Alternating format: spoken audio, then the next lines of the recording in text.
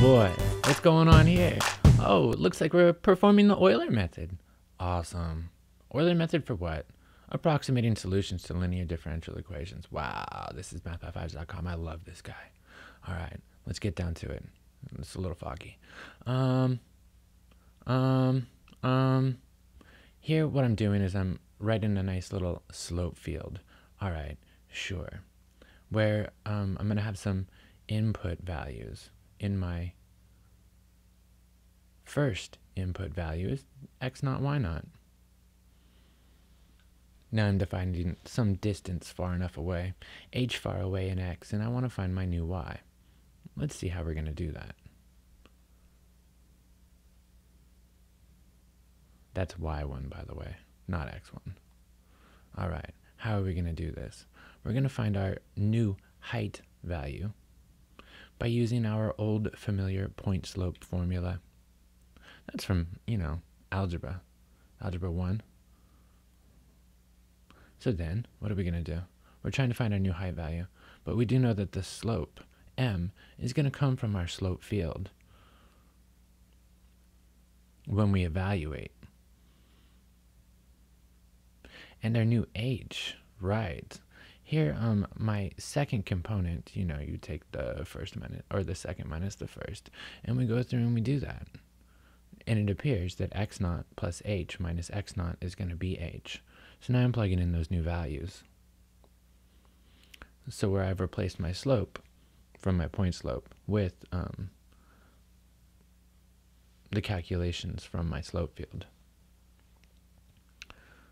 So right, here we go. My new y value is going to be the slope field evaluated at the point times the step size, h, plus my old y value. Totally makes sense. Let's go through and let's find one of these guys. Box and flower. It appears I have more to say on this. Oh, I'm reiterating that this is the new height when we go h far to the right.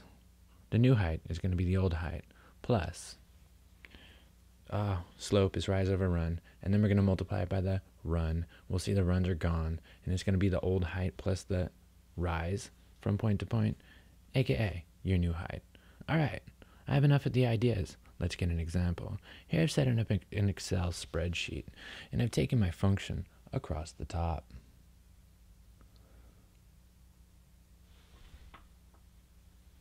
Bam! If I was going to use Euler's method compared to a computer solution, there I've graphed the computer solution to our particular DE.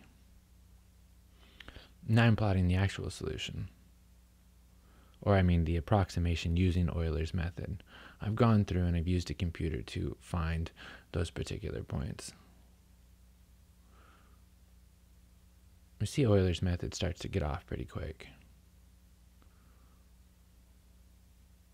Whereas in this example, it's not that bad. Oh, just kidding. Looks like I put that one in the wrong spot. Go on. This is taking way too long.